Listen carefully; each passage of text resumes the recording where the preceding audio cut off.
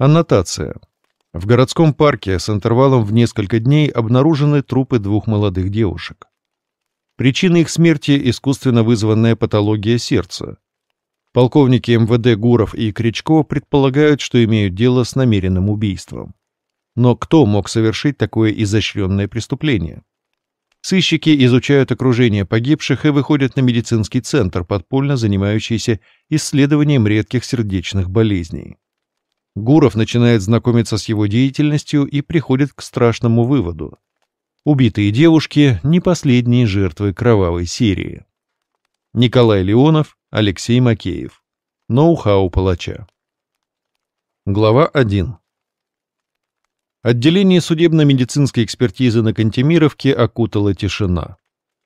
Длинный, точно вытянутая кишка коридор, подсвеченный тусклым светом дежурного освещения, пустовал. Многочисленные двери, выходящие в продолговатую кишку, держали закрытыми. Простоватые пластиковые таблички указывали на особое предназначение скрытых за ними помещений. Помещение для приема трупов, холодильная камера, комната для одевания, помещение для хранения органов и тканей, шкафы-хранилища личных вещей, гистологическая лаборатория, судебно-химическая лаборатория, траурный зал выдачи тел. Десятки комнат, и у каждой своя функция. Единственная дверь со скромной надписью «Секционная» оставалась слегка приоткрытой. Из нее сочился холодный люминесцентный свет. Хозяин помещения явно не боялся оказаться потревоженным. Будучи представителем довольно экзотической профессии, он не превратился с годами в мизантропа. Напротив, чем становился старше, тем сильнее ценил дружеское общение и тем активнее вовлекал в это самое общение давних друзей и приятелей. Это была первая причина, по которой он не беспокоился о том, что его могут потревожить. Второй причиной являлось само помещение. Вернее, то, для чего его использовали. Безобидное название «секционное» на профессиональном жаргоне судмедэкспертов звучало как «разделочная», и разделывали в ней отнюдь не птицу и даже не крупный рогатый скот. Здесь происходило вскрытие трупов. Не установили личность? Добро пожаловать в секционную. Познакомились с огнестрельным оружием или схлопотали топор в голову? Вам туда же. Есть сомнения в естественности причин смерти? Без знакомства с разделочной вам не обойтись. Самим трупам, разумеется, от названия и назначения комнаты ни холодно, ни жарко. На то они и трупы. А вот обывателю в эту часть здания лучше не забредать. Вид секционный неизменно наводит ужас на случайных посетителей. Кафельная плитка на полу и стенах отливает синим, заставляя кожу покрываться мурашками. В центре под огромной регулируемой лампой, какие обычно используют в операционных, расположен стол из нержавеющей стали. Стол этот особый, с бортами, желобками и установлен под уклоном.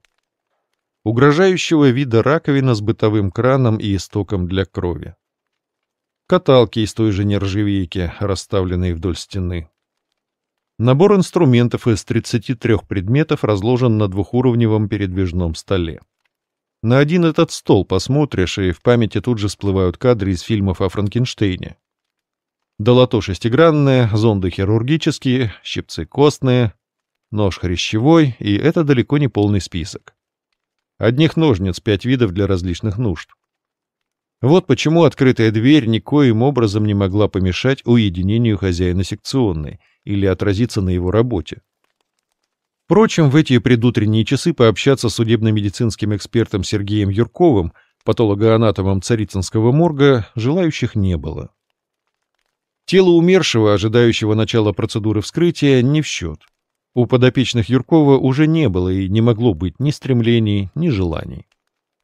К работе своей Юрков старался относиться философски. За 35 лет он насмотрелся всякого. Смерть уже не шокировала его, не заставляла скорбеть, не вызывала чувства безысходности. Она попросту потеряла в его глазах свое первоначальное значение.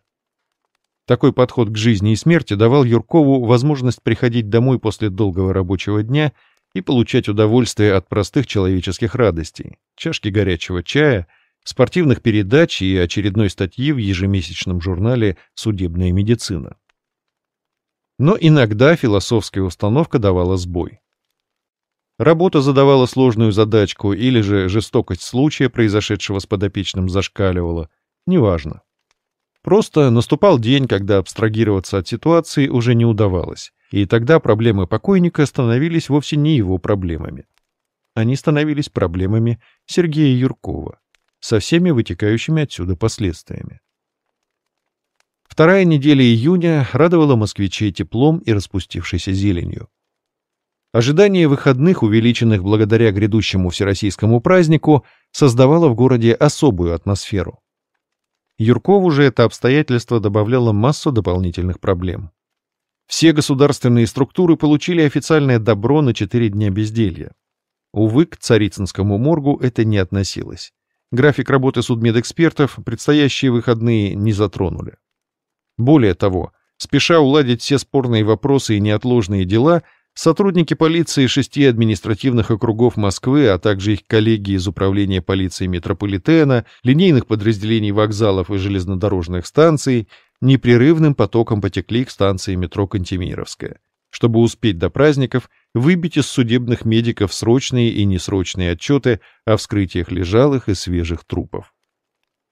Утро вторника для Юркова и его коллег ничем не отличалось от любого другого, но ближе к 2 часам пополудни напряг со срочными и суперсрочными делами уже начал сказываться. В 8 вечера все секционные еще работали на полную катушку. К полуночи дорабатывали лишь самые стойкие, а к утренней заре в морге остались лишь трупы и Сергей Юрков, на которого, зная его покладистый характер, сбросили свои дела более молодые и семейные коллеги. В свои 63 Юрков выглядел, да и чувствовал себя прекрасно. Высокий рост, вьющиеся волосы цвета вороного крыла, слегка посеребренные сединой, изумрудные глаза, волевой подбородок, греческий профиль и весьма незаурядная мускулатура. Все это заставляло женские сердца сжиматься и замирать в груди всякий раз, как Юрков появлялся в обществе. Сам он женского общества сторонился, по большей части как раз из-за своей внешности. Вернее, из-за того, какой эффект она оказывала на слабый пол.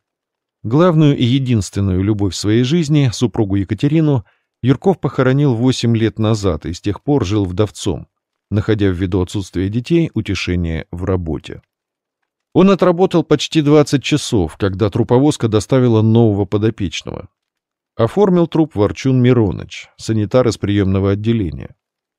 Он же получил на руки документы, включая постановление о разрешении на вскрытие от следственных органов и скромненькую приписочку от лица начальника районного ОВД Марьинский парк, сообщающую о первостепенной важности переданного дела.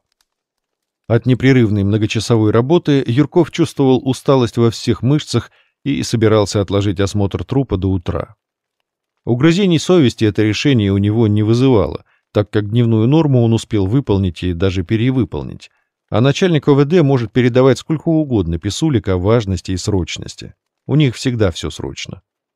Юрков бегло просмотрел бумаги. Молодая женщина, личность не установлена, найдена в парковой зоне Марьина, открытая рана в затылочной части черепа. Ничего интересного. Сообщив Миронычу, что проведет вскрытие неизвестной на следующий день, он собрался уходить, но санитар принялся ворчать о том, как тяжела его работа и как надоело в одни руки тягать покойников из приемки к холодильникам. Пожалев его, Юрков вызвался помочь загрузить труп неизвестной в холодильную камеру. Лучше бы он этого не делал.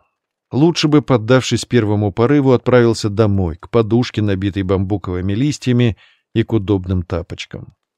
Но все сложилось так, как сложилось. Юрков вызвался помочь, Мироныч с радостью ухватился за это предложение, а дальше все случилось само собой. Каталка с телом неизвестной стояла в коридоре напротив лифта. Юрков в ожидании остановился у дверей комнаты с холодильными камерами. Мощным толчком санитар послал каталку вперед, придав ей ускорение. Колеса, смазанные накануне кем-то из усердных сотрудников, в одно мгновение набрали скорость и покатили по мраморной плитке со скоростью тяжеловесного снаряда пушки времен Петра Великого. Не ожидавший от каталки такой прыти Мироныч растерянно следил за удаляющимся трупом. Воображение услужливо нарисовало картину. Тележка врезается в дальнюю стену коридора, Труп, точно ядро из катапульты, устремляется вперед, впечатывается в препятствие и вместе со штукатуркой и синей масляной краской оседает на пол. Тело испорчено, медицинская экспертиза сорвана, а начальник бюро судебно-медицинской экспертизы подписывает приказ об увольнении. «Все, хана мне», — обреченно простонал санитар. И в этот самый момент Сергей Юрков сделал шаг вбок, ловким движением ухватился за ручку пролетающей мимо каталки и дернул ее на себя. От резкой смены направления колеса каталки застопорило, дальний край повело в сторону и бросило на стену. Тонкая ткань одноразовой простыни взлетела вверх и скатилась на пол, открыв лицо неизвестной. Взгляд патологоанатома выхватил строгие черты лица в обрамлении копны рыжих волос. Юрков отшатнулся. «Катя! Моя Катя!» — пронеслось в голове. Ощущение нереальности происходящего захватило целиком, заставив оцепенеть и тело, и мозг. На каталке лежала точная копия жены Юркова, такой, какая она была в свои 30 лет. «Серега, ты мой спаситель!» — облегченный вздох Мироныча раздался будто сквозь вату. «Я уж думал, кирдык покойницы, и мне заодно. Если б не твоя реакция, искать бы мне с утра новую работу». Юрков хотел отвести взгляд от лица женщины, хотел что-то ответить ему, хотел, чтобы наваждение прошло, исчезло, но оно не исчезало. Какой-то отдаленной частью мозга он понимал, что перед ним чужой незнакомый человек, что эта женщина не может быть той, с кем он долгие годы делил кров и постель. Но сходство было настолько сильным, что эмоциональная часть сознания отказывалась подчиняться рациональной. Что с Юрковым что-то не так, Мироныч понял лишь когда подошел к патологоанатому вплотную. Взглянув на его побледневшее лицо и остановившийся взгляд, санитар озабоченно спросил: «Серега, с тобой все в порядке?» Тот никак не отреагировал. «Эй, дружище, ты как?» «Накрой ее». Голос Юркова прозвучал вяло и как-то безжизненно. «Что? Ты о покойнице?» Мироныч в недоумении перевел взгляд с безжизненного лица неопознанного трупа на не менее безжизненное лицо Юркова. «С ней что-то не так?» «Накрой», — повторил Юрков. Спорить Мироныч не стал. В конце концов, патологоанатом спас его шкуру, остановив тележку. За это и его причуды потерпеть несложно. Хочет, чтоб даме вернули похоронный саван? Да пожалуйста. Подняв с пола бумажную простыню, Мироныч накинул ее девушке на лицо и, оглянувшись, спросил: «Так пойдет?» Юрков не ответил, продолжая таращиться на труп. «Ну что, поехали?» — вздохнул санитар. «Загрузим в холодильник, и ты свободен».